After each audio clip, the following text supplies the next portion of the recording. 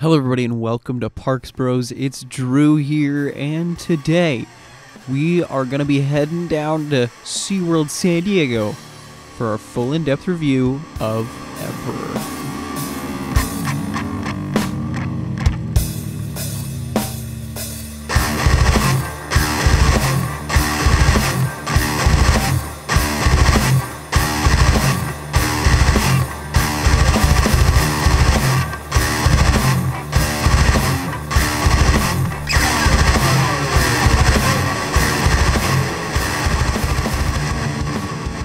Emperor is the newest roller coaster at SeaWorld San Diego, with its official opening date being March 12th, 2022, and it featured a quick period of pass holder previews prior to opening. Moving on to stats, though, this ride is not just the newest coaster at SeaWorld San Diego, it is also the tallest, fastest, and longest dive coaster in the entire state of California. In terms of height to start things off, Emperor is 153 feet tall, officially the tallest coaster at SeaWorld San Diego. It features a 143-foot tall drop, which gets you up to the speed of 60 miles an hour. And of course, in terms of length, this coaster is 2,411 feet. Throughout all 2,000 plus of those feet, you will go through 3 separate inversions, or 3 moments of being upside down, with an Immelman inversion, a barrel roll, and a flat spin. Of course, this ride being a dive coaster, you will be held at the very top of that drop for a good 2 to 3 seconds before plummeting down that 90-degree drop all the way towards the ground, creating quite the different and exhilarating experience that has not been seen in San Diego County until now. With all that said, let's figure out how to get there. So once you enter in under the giant wave that greets you to SeaWorld San Diego, you're going to kind of walk straight until you get to the main pathway on the right-hand side of that main entry plaza. Take that main path right all the way through the Ocean Explorer realm of the park, passing by rides such as Tentacle Twirl and eventually Electric Eel on your right. You'll keep following that same direction until you just passed Electric Eel, and you'll make a right there towards Journey to Atlantis. From there, start heading towards Journey to Atlantis, and that's when you'll see an Emperor sign greeting you to its own separate area of the park on the left-hand side. Follow that pathway lined with some benches and nice grass work before you'll be greeted with a couple of switchbacks as well as the main queue and plaza for Emperor. From this point, you're going to want to buy a locker for any loose articles that you have, especially bags and backpacks, because they will not be allowed in the station. Once you enter the queue, though, it is basically a couple of switchbacks before getting into the main line itself, which will greet you with a couple extra facts about penguins all around, which I think can be quite educational if you ask me. Lining this queue will be a couple of umbrellas and some quite limited greenery, including small bushes and some flowers, as you get one of the best views of this coaster.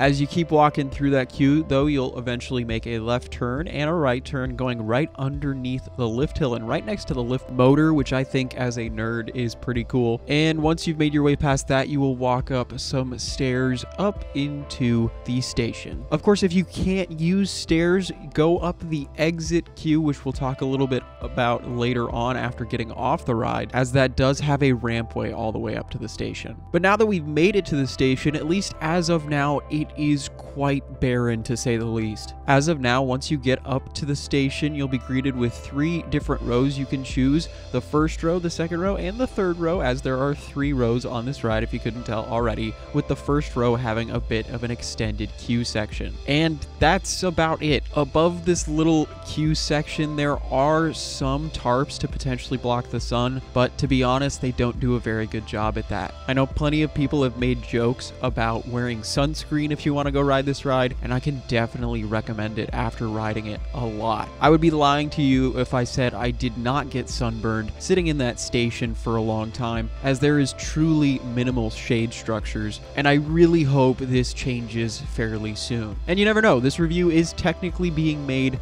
prior to the opening date, so hopefully SeaWorld can put that little bit extra into hopefully shading guests as well as their employees in that station. I feel like I should also mention the fact that this shaded area is only over the queue portion, and when you hop onto a seat on Emperor, there is absolutely no covering whatsoever. And to me, this is a big bummer, and I really hope SeaWorld can take the time to change it very soon. Now, with all that said, let's move on to the coaster itself and have ourselves a seat. This train, as I did mention, has 3 rows, but with 6 riders per row, totaling for 18 riders per train. Once you take a seat, if you've ridden other B&M type coasters, if you didn't know this is a B&M, like Silver Bullet or Batman or Riddler's Revenge or even Tatsu. But this seat is quite accommodating, and you'll feel like you're falling backwards once you actually sit down because there's so much room that way. Now, if you're curious on the restraint, it is an over-the-shoulder restraint, but unlike a lot of B&M creations, it is a vest restraint, meaning that mainly once you pull it over your shoulder, the main part of the restraint is a lap bar system, which is quite comfortable if you ask me, but then coming out of the lap bar and back over your shoulders is an actual vest, kind of like a rubbery material. And if you've been on coasters such as Valraven or Gatekeeper at Cedar Point, maybe even Banshee at Kings Island, or of course Tatsu at Six Flags Magic Mountain and Manta at SeaWorld Orlando, you would kind of know what this feels like. It can get quite snug after a while of sitting there, but during your entire ride experience, I gotta say, it is probably one of the more comfy restraints for me personally. But do remember, I am incredibly skinny, so even at the restraint's tightest, it doesn't feel like it's pushing in very hard. So to me, this restraint feels more like a warm hug than a boa constrictor. But I will say, in comparison to all the other restraint systems that I mentioned it's similar to, I would say this one's even a little more forgiving than those. Of course, once you have that restraint all the way over your shoulders and ready to go, make sure to buckle up a little seat belt to connect it to the bottom of your seat, and you'll be ready to take flight with the largest penguins in the world.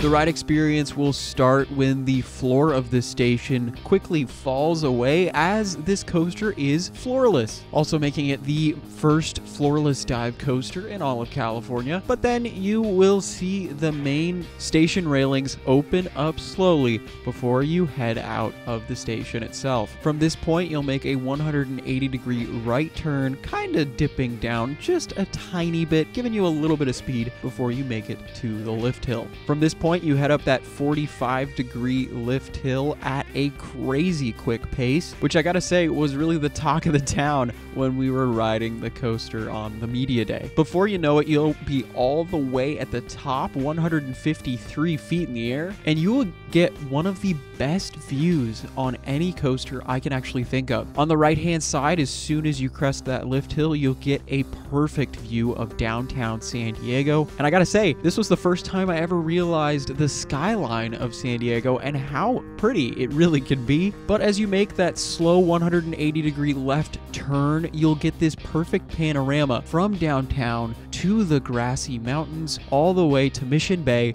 and eventually at the end of your view, you will get the rest of SeaWorld San Diego and all the way out to the ocean. If you're sitting in the front row especially, this feels like an observation deck, and I absolutely love this portion of the ride, even though it is a very slow turnaround section. As you've picked up a little speed though, you'll eventually hit a small break before latching on to that holding chain. This portion will suspend you over that 143-foot tall 90-degree drop and take your view from the ocean and the rest of SeaWorld all the way down to the ground. This is what makes it a dive coaster, and I gotta say, this is always a stupidly exciting time, especially if you're sitting in that front row, because you get an unblocked view of the ground. Sadly though, the view is not the same in the second row or the third row. The third row, you do kind of get a view of SeaWorld that way. And the second row, though, you mostly get the view of seats. But before you know it, you're going to be dropping down that vertical drop all the way towards the ground. And I gotta say, this gives you some awesome airtime or some weightlessness, kind of pushing you out of your seat into that restraint. And I gotta say, if you want the best airtime on this moment, sit towards the back. It feels pretty relentless in that moment. Whereas towards the front and even in the second row, it's just a really fun moment of just feeling like you're getting lifted off the ground, even though you're heading directly towards it. Once you get all the way towards the ground, though, you'll start to feel the positive G's pushing you back down into your seat quite forcefully. And this is where the picture moment will be on the left-hand side of the train. So if you want to show off your face of terror, make sure to do so right there. But before you know it, you'll be heading back up, doing kind of a backflip with that Immelman inversion, which gives you a cool little moment of weightlessness near the top before you twist out and level out towards the ground again, picking up that speed, getting back up to 60 miles an hour. This is quickly followed by a hammerhead turn, almost bringing you completely upside down as you change directions, going 180 degrees to the left. It's almost like a really steeply overbanked turn. And I gotta say, this was a really cool moment of the ride, not giving you any hang time or anything like that, but just really graceful. This is something that I feel like I have to mention. After that Immelman and of course that drop, this ride feels like one continuous element. Everything is so smooth how it's made together, and it almost feels like you are a penguin twisting and diving all the way underneath that Antarctic Ocean. Soon after the hammerhead turn, you and your raft of penguins, if you didn't know, that's what a group of penguins swimming together is called, you'll be greeted with that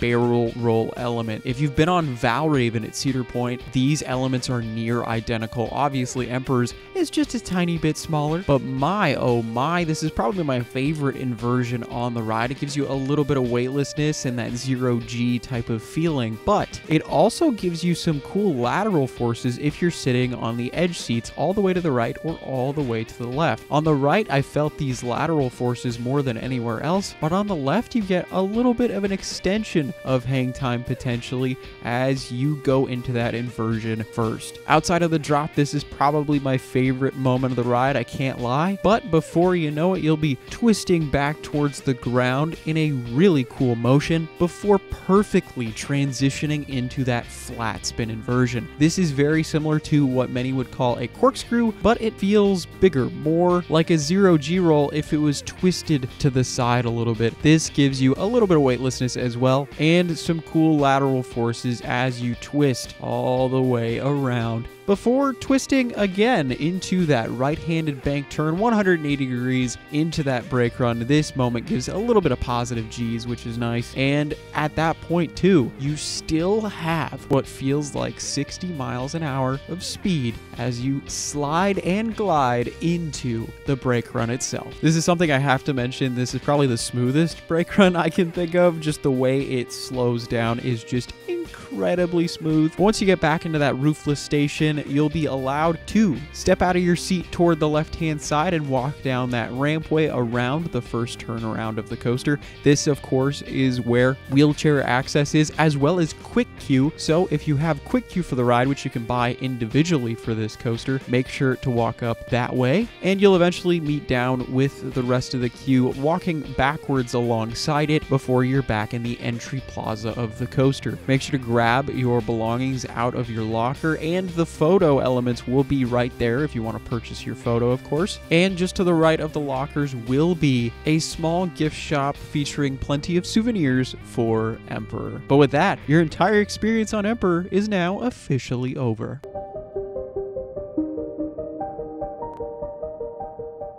Alrighty, it's time for my personal thoughts on this fun B&M dive coaster. Yeah, I really enjoy this thing. I think in terms of thrill coaster, I don't know though if I would say it's the most thrilling coaster at the park, especially with Electric Eel right there with the forwards and backwards launches, and of course putting you upside down 150 feet in the air. But then again, this ride is quite intimidating with that 90-degree drop, especially being held at the top, and of course the multiple inversions inversions that you'll encounter on the ride. So I would say if you're the most scared of going upside down, this ride is going to be the most intense coaster at the park for you. But in terms of forces, this thing is not nearly as intense as Electric Eel, at least in my opinion. This thing doesn't try to break you with crazy positive or crazy negative forces like Electric Eel can. Emperor truly is more of a graceful experience all around. It really does feel that way. I do acknowledge though that I am more of a thrill seeker, so of course I have quite a skewed view when it comes to these types of rides, but for me, Emperor was insanely re-rideable. I could ride it legitimately all day without getting a headache or feeling gross or anything like that, for the exception of maybe getting sunburnt like I did on media day. But Emperor does a great job at combining all of its elements together. I honestly think this coaster has some of the best transitional moments on any ride out there. Every single major element of this ride is seamless with another, and the way it flows and moves throughout the layout is just near perfection. I feel like I should mention this though, if you're looking for a more airtime filled ride, Emperor I don't think is going to be your favorite in the park necessarily, although there's one great moment of airtime. But if you're looking for an all-around encompassing great thrill coaster, I think this is probably the best ride that SeaWorld San Diego has. Obviously, the little ones shouldn't be taking on Emperor, at least have them ride Manta first, but Emperor seriously is one of the best potential fits that I ever could have seen go into SeaWorld, and I'm so happy that's finally opening up. I figure though, before we keep moving on, I should mention some of potentially the cons with the ride. The area itself is quite barren, and to be honest, that wouldn't really bother me if there weren't rides like Manta at the park that are just surrounded with lush scenery as well as plenty of theming. Obviously, a ride themed to Antarctica is going to be themed incredibly different to that of a Polynesian styled experience, but I would love to see some changes in the future with maybe even just small iceberg type structures coming out of the ground. Icebreaker actually had a couple of those, and just one or two of those really livened up that theme and that area quite a bit. And of course, the queue and the station being barely covered from the sun, while potentially very accurate to Antarctica, in California does not work very well, especially with how bright the sun can get on those summer days especially. But moving on to more of a pro note again, this thing really is just a fun experience, and I would say my number one spot to go within the park for at least the next couple of years. Alrighty, that's enough of me blathering about my personal thoughts and opinions. Let's get to those ratings real quick. If you haven't seen my reviews in the past, I do have more of an unorthodox rating system, and of course, make sure to go check out all my other reviews, as a couple of those playlists will be linked right now. But if you didn't know, I start off with a ski slope rating, pretty much giving you an idea of how experienced of a rider you should be before taking on this coaster. There are intensity ratings and fun ratings out of 5 stars, and of course my personal score out of 10. It's a little wacky, it's a little all over the place, but that's just like me. So to start off, the ski slope rating, this is definitely for experienced riders. A black diamond is definitely what I would give it, and some suggestions of what to ride prior to this coaster would definitely be things like Tidal Twister, Manta, Journey to Atlantis, and even a couple of those kiddie rides. But I will say I do still think that Electric Eel is probably the most intense coaster overall at the park.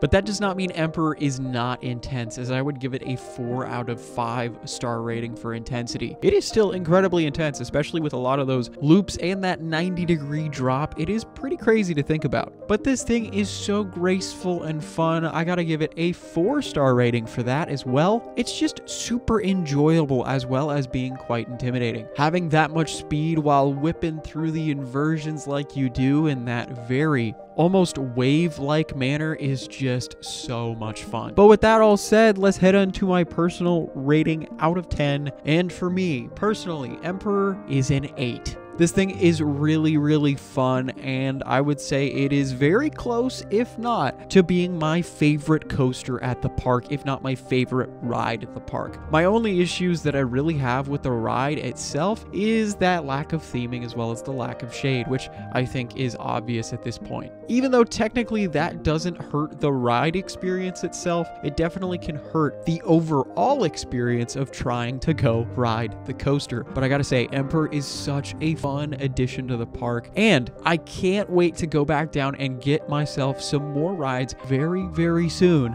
And do not be shocked if I end up doing some Emperor marathons instead of Manta marathons next trip. But with that all said, I want to ask, what is your thoughts on Emperor? I would love to know whether you love or don't love the ride. Let me know down in the comments below. And of course, while you're down there, make sure to go check out all those links in the description, whether it's for my Instagram or my Discord or even those pins that I'm still selling. I'd really appreciate if you went down there. Also, if you haven't yet, make sure to subscribe. We've got plenty more reviews coming. But with all that said, I wanted to say thank you so much for tuning in to this review. I hope you enjoyed it, and I hope you enjoy Emperor as much, if not more. But until next time, we'll see you on the next ride.